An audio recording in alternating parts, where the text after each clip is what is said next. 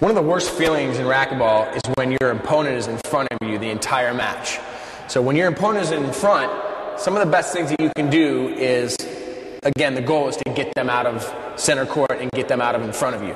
When your opponent is in front of you, you want to come up here and kind of do what you do in basketball. When you box somebody out, you can do that. The referee may call a hender, they may call a little bit of contact, but you can get away with some stuff too. They're going to generally be right around in here dominating the front court, or center court.